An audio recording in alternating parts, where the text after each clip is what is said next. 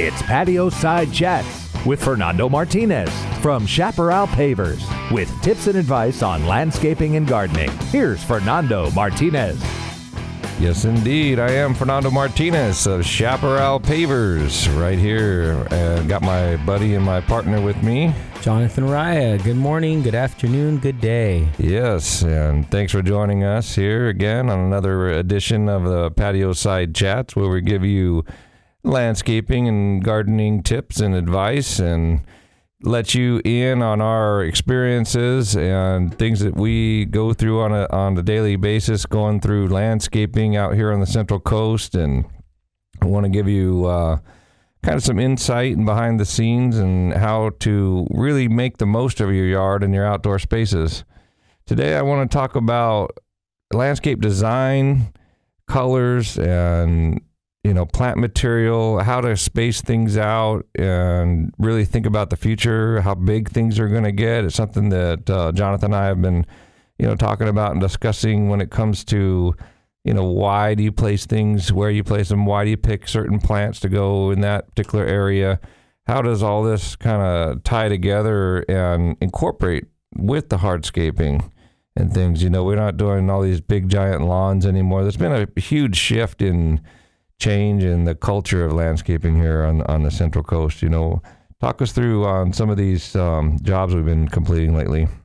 So lately we've been driving down neighborhoods and we'll see plants that are overgrown, mature plants, and then we kind of look at our phones and Google what the expected height and width of that plant is going to be.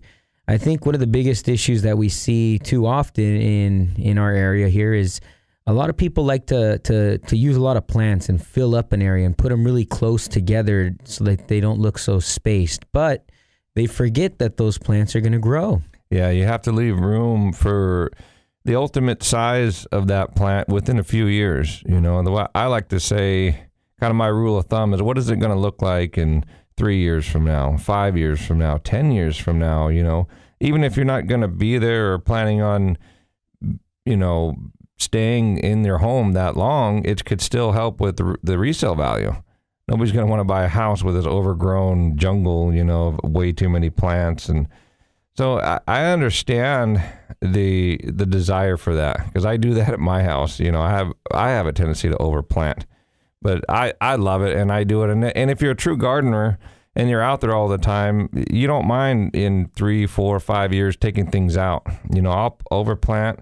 And it's a different style too. Some people like that full, a cottage garden where there's a lot of things, kind of growing together and the different varieties and kind of an eclectic mix of styles. But most people, I would say 90% probably of our clients, 80 to 90%, want low maintenance. They want it clean, simple, easy to take care of, but still effective and nice and blooming. And a lot of the projects we go back to, I could think of a couple. We're working in San Luis Obispo right now, and we've done a couple of these projects about a year ago, and we're coming back to do some more work. And we look at the plants, and they're mature. Things are blooming. It's spring, and one of the biggest things that I see, and I tell our clients, is, man, I am blown away by the beauty of the colors and the plant sizes and how much they've spread. And I mean, it just ceases to amaze me because it's something different than when you first plant it.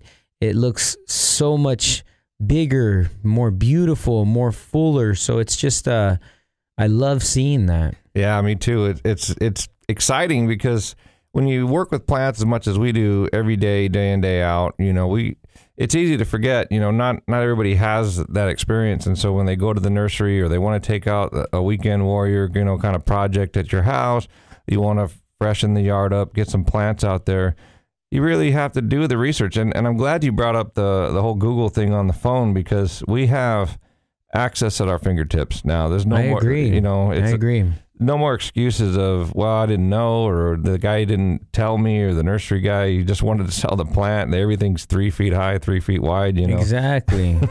Yeah, that's true. Even as a landscaper, I've had that experience where I asked the guy, you know, how big does this get? Oh, about 3 feet. Oh, shoot, I was hoping it would get, 6 feet high. Like, oh, no, that one does get 6 feet high. I was like, oh. Really? Yeah. Yeah, I agree. And in some cases, they're trying to get rid of something, or let's say they're good natured, but they didn't really, they're trying to help a client out, and it may be that they just aren't knowledgeable enough, and that happens. Sometimes you get misinformation, or I'll look it up in books, and I have the Sunset Western Garden book, which I love, and there's of course Google and all kinds of there's some big major nurseries here in California, and they have great websites, and there's a lot of information. But you bring up a good point. Sometimes it could get misconstrued because there's multiple varieties of a certain plant, or there's the dwarf version of the same plant. So I think a lot of hybrids are coming into the market, and they're constantly changing the look, the size, and what they're going to do. One of the things that I think about is the pittosporum golf balls. Yeah. Those, there's so many varieties of pittosporum, but the golf ball kind of stays round and low, and it looks exactly like the Nigricans when they're young. So I can't even hardly tell the difference between a pittosporum that's going to eventually get 15, 20 feet high, and a golf ball that's going to stay around, because the leaves are the same, the stem looks exactly the same, and when they're really small, it's hard to tell. And so, like you're saying, there's that, and then there's the name variety. Sometimes the tags aren't on the plant, and they're hard to identify. And even I have seen where you have the right variety, and you look it up, and you do your due diligence on Google or whatever, you look in the Sunset Western Garden book, and it says it gets 3 to 4 feet high. And then I plant it at my house, and it gets 6 to 7 feet high. Now let's talk about that, because I do have some good questions that I've been asked before. And let's say we're planting pittosporum silver sheen in the ground. We've seen how big that can get, 15 feet high. Can you regulate the growth inside of a pot? Inside the pot, yes, because what happens is it constricts the roots. As the plant gets bigger, it kind of hits especially the taproot. See, plants send roots down first. They're looking for water. When you first plant a plant, it sends like a taproot down and searching and kind of seeing what the soil's like, seeing what kind of water situation is going to be there. That's why we always tell you to deep water plants, especially when you first plant them, because it encourages that taproot to grow down. And the deeper the root system is, the more drought tolerant it's going to be, the less water it's going to need. Can you elaborate on deep water? How would you do that? I mean, does a standard drip system do that for our listeners? It will. And drip systems, that's why they're so popular, because that's the best way to water. We used to have bubblers. I mean, I've been doing this industry a long time, and the old style of watering where bubblers were putting out so much water so fast, and it was all on the surface. So what that did was it kept the surface wet. After 2-3 minutes, it's flooding out. You have to turn it off. So that encourages the roots to stay on the surface and not go down deep. So they're always looking for surface water. Drip systems do exactly the opposite of that, and they water super slow, 1 gallon per hour instead of 1 gallon per minute. And so you can leave it on 20-30 minutes. Well, because that time, the soil actually has time to absorb it. I always say the soil is like a sponge, and when it's super dry, it hardly wants to take in water, and it can actually repel water in some cases. So a lot of it will start moving around on the top. But if you get it moist and slightly wet, similar to a sponge, and then you put more water to it, it can really soak it in. So watering slow, giving the time, the soil the time to absorb the water, and then you continue watering, and the weight of the water and the slowness of it, it's like if you turn the hose on really slow and just leave it sit there. That's how you deep water and get those roots to go down. Now, if you stick that same plant in a pot, the taproot will go down, hit the bottom, start spinning around the pot. It'll go sideways. It'll start locking in, and they'll realize it can't grow out, and you're kind of dwarfing that plant in the pot, similar to a bonsai. Okay, so nice. So if you don't want something that's going to grow through your whole yard and be uncontrollable, a good way of doing that is by putting it in a pot then. Yeah, so if let's say you love bamboo and you want bamboo, but bamboo is going to take over your whole yard, you can't plant it in the ground, pots are perfect. Awesome. If you want some giant, bird of paradise or something that's going to get really big and huge, and you want to keep it small, you keep it in a pot. We just had a couple that we were working for in Solvang, and they had a couple bird of paradise in the pots. Did you see the root systems? Yeah, the root system was already, you were already seeing the roots kind of binding together. Oh my God, it was this massive bulbs and roots, especially at the bottom. Is what I noticed. The bottom 2 inches were solid roots. There was no more dirt. Yeah. And so they were trying to get out, but I told the client, I said, these are ready to go on the ground, you know. Now, when you're doing that, you want to explain what is a good method for that when the root is bound like that. You know, and you're planting from a pot and you're going in the ground. That's a great question, and there's some, I don't know if it's the largest controversy that we've ever discussed, but there is two sides to this story, because there's one side will tell you to scarify the roots and rough them up and kind of break them apart. My opinion, you're damaging the roots.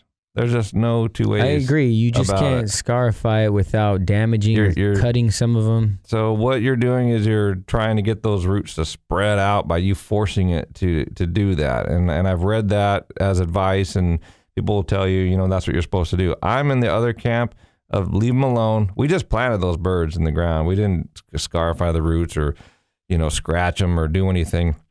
And I'm just going to let the plant grow out of its root-bound state on its own, in its own time. If you're in a giant hurry and I have to have this plant growing right away, you know, try it. But I've seen where pieces of roots can actually come off, and then you plant them, you can send that plant into shock, and you can actually do more harm than good, in my opinion. Okay, so in your opinion, we're saying do not scarify. I would say no. Plant them in ground, let it get rid of the root-bound on its own with time. Well, the best case scenario would be don't let them get root bound to begin with. You know. Well, if it's in a pot, but if you're asking my advice, I would say when you see a plant that's growing and been in the container more than 2 years, 3 years, 4 years, I mean, it's time to get it. The sooner the better you can get it out of that pot into the ground, if that's what you're going to do, or leave it root bound. But then it takes a lot more water to water eventually, and then it becomes where you can't even keep any moisture to the roots in the pot. So I'm not saying let them get root bound and then plant root bound plants, because that's not good for anybody, including the plant. But if you had to, don't scarify it, just let it do its thing. Those birds are going to be fine. All right, good. So I think we've talked about plants, giving you a little bit of the plant portion of this radio show. Let's talk a little bit about the wall, and I'm not talking about Donald Trump now. You're not talking about the main wall? No, I'm talking about You're not walls. talking about the economy or no politics? Wrong show. Okay, wrong show. Listen after this one. You can take a break from all that, and let's talk about landscaping and gardening. Yeah, so let's talk walls. I think walls are really important. They can add a sense of beauty. They can add a planter bed for more plantings on a slope. They can add so many things. I think there's so many products out there nowadays that you can actually use for building walls, whether it's a freestanding or a retaining wall. Right now, we're on a project in San Luis Obispo. Gorgeous, gorgeous view of Bishop's Peak. I mean, their yard is virtually, that is their backyard, is Bishop's Peak. Beautiful. So we're grabbing these beautiful boulders that were in ground, and we're actually using them to build a new retaining wall / natural cobble rock wall. Yeah. I think with this project, what's interesting is there was a pre-existing wall, and the wall was not done properly. Yeah. They actually used float rock for the inside and float rock for the backyard. So the wall was losing its stability, and they wanted to add a hint of nature, if you would. They wanted to diminish the strong look of that wall and have something softer. Kind of utilitarian look with the, kind of commercial block, that we can get rid of that. Yeah. And I mean, and I don't blame them. I think we needed to soften that up a little bit. So what we wanted to go ahead and talk about today is, will a wall made of different sized boulders, stones, and rock last and stay there for the long haul?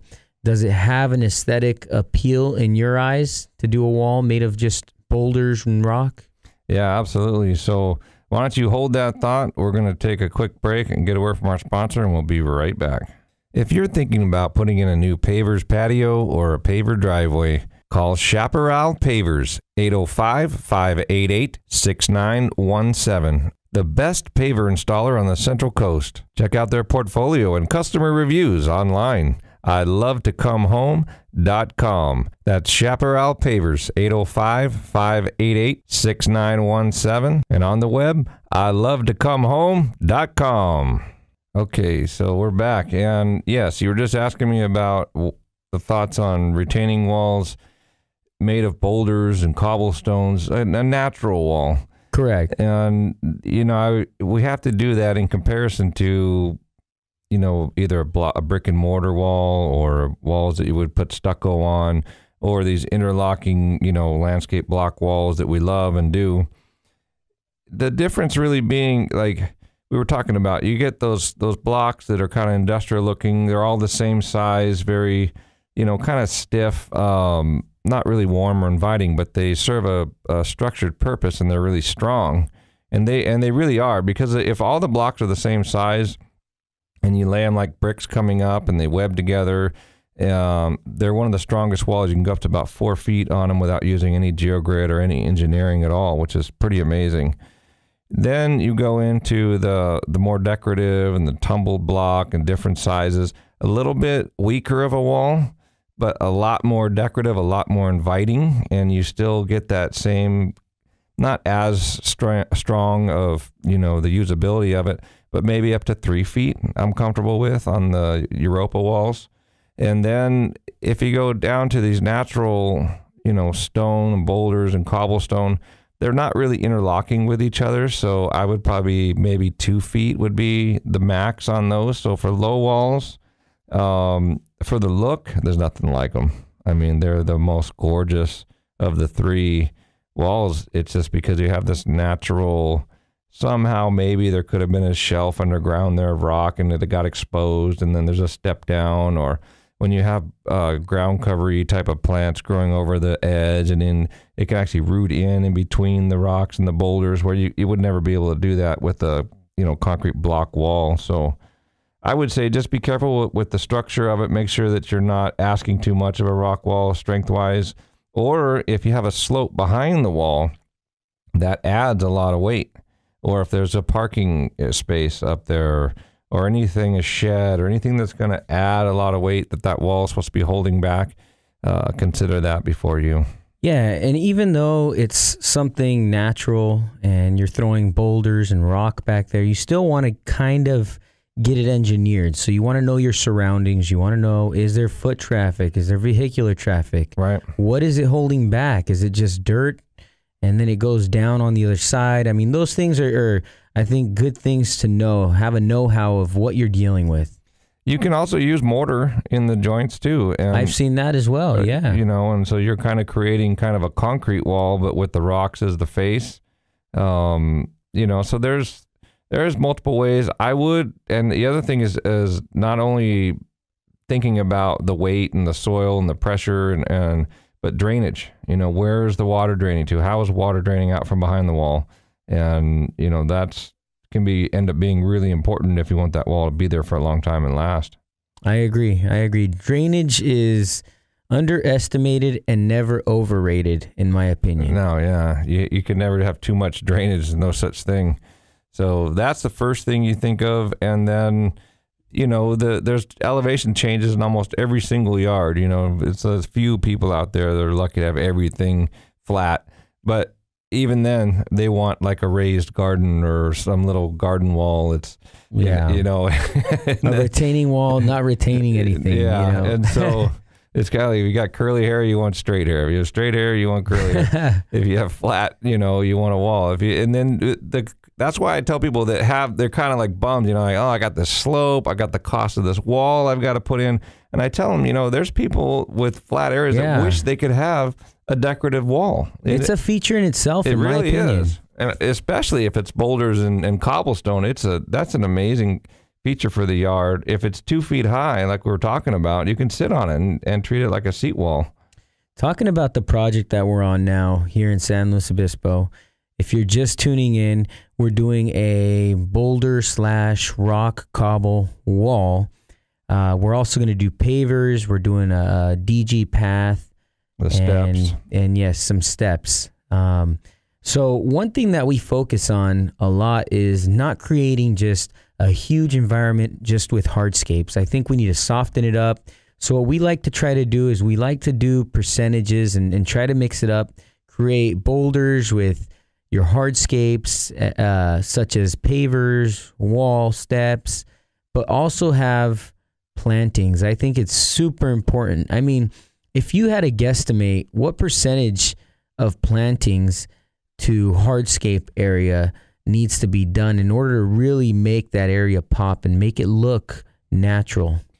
Well, I don't know. If you had it down to percentage, I don't think you want more than 70-80% hardscape, and without that softness, it can actually detract from a beautiful, like, let's say you're doing a bunch of pavers back there and seat walls and a fire pit, and you have all this, the house is hard, and these areas, without the softness, 20-30% of areas should be flower beds and greenery and color. Yes, and soften that up. And if you have no choice, sometimes, we went to a house over in Trilogy in Napomo, and they had a little wall creating a courtyard, and there was all concrete poured in there, and the sun was beating down. It was bright, and the walls of the house were a light color. I don't remember if it was white or light tan, and it was just stark, and one thing you could do in that case would be pottery and have plants growing in pots on the hardscape to help kind of soften that up. Yeah, and that's going to add color from the pot, color from the actual plant. Absolutely.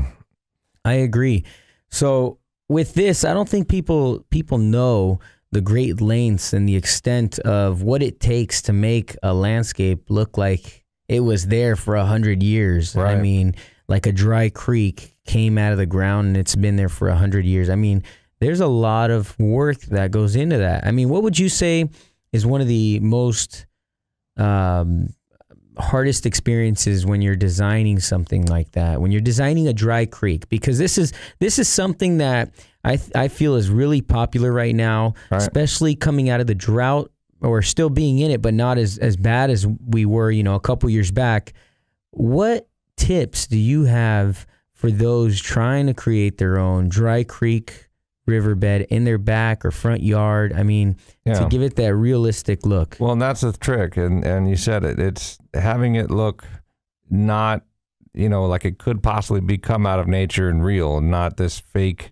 The what I see a lot of is straight lines and then one size rock. They'll kind of carve the soil out for the water to go down, and then they'll line it nice and straight, and then they've got the same size rock coming all the way down. Very boring, very bland, all one color. That's the opposite of nature. You never, what I would do, because this is what I love and it's a passion of mine. So I would go hiking up in the hills. I went up to Yosemite. Okay. And so when I look at a waterfall in nature, and I look at the boulders and the rocks and the trees and everything growing out, I think to myself, like, how would someone place that in a landscape? And if you really look, it's completely random, and it twists and it turns and it's wide and it's narrow and it's, there's plant growing out of the way. And usually there's a big boulder that pushes the water aside, because when you say the word dry creek, it's dry, but it's trying to be a creek.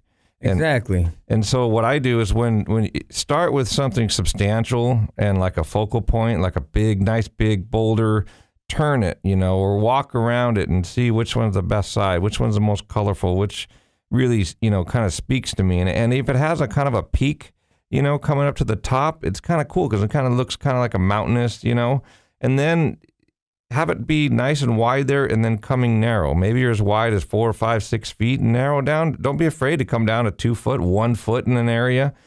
Put another boulder, maybe 8, 10, 15 feet away, and a nice big substantial boulder, and have it like if the water was hitting that rock, it would turn the creek.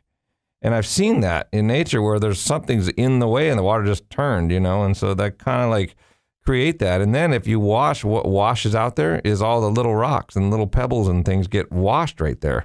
I think you're absolutely right. When I first started creating dry creeks, I remember looking at river maps of the United States and just looking at that and taking a look, and nothing about that said structured. It was so volatile. Yeah, and it's kind of snake-like, but even that, you don't want to get too essy. You just want it to be random.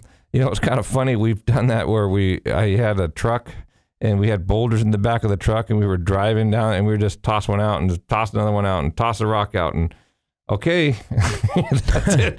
I mean, it doesn't get any more random than that. It's like that expensive painting that the guy took 2 minutes and threw blotches of paint on a paper and said, okay, let's call it good. Let's go make $15,000 on this painting. You know, and you end up moving them a little bit and then turning them and kind of giving it your, a little flair. But you want it to look random and odd numbers too. We always talk about that in plant material when we space plants out and stay with odd numbers and groupings and things.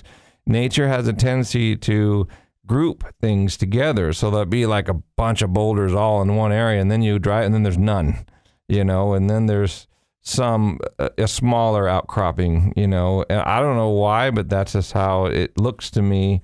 And I try to simulate that, in the landscape. I agree. Well, you've had years of experience and trial and error, and I think that's all kind of brought you to where you are now as a designer. Yeah, well, it's been fun, and that's kind of reviewing, going back to what we were talking about earlier with the groupings of the plants and the sizes and how big things are going to get. If you're driving around and if you see a dry creek that you love, get out, stop the car, look at it, take some pictures of it, consider how it was done. If you see a plant that you're thinking about planting in your yard, keep an eye out for them in your neighborhood. And hot lips, for instance, Jonathan and I, we love hot lips plants. A salvia, it's a white flower with red tips, and it kind of looks like you put lipstick on it. And I've seen some full-grown ones. We were just driving in Solvang the other day, and we stopped the truck, and I got out and said, look, here's a full-grown hot lips. This is what they look like in full size here on the Central Coast.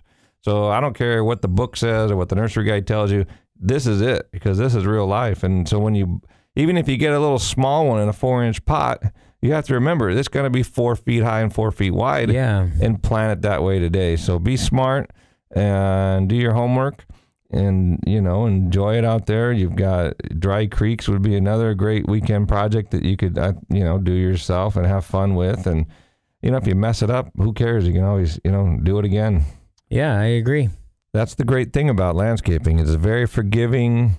There's really no way to make a mistake, even if you were to overplant, say, in the garden too many plants. Like I earlier stated, I have the tendency to do that. Is you just take them out, or you start cutting things back, and if they become too much maintenance, then that's kind of how you learn. And it is gardening is a series of trial and error.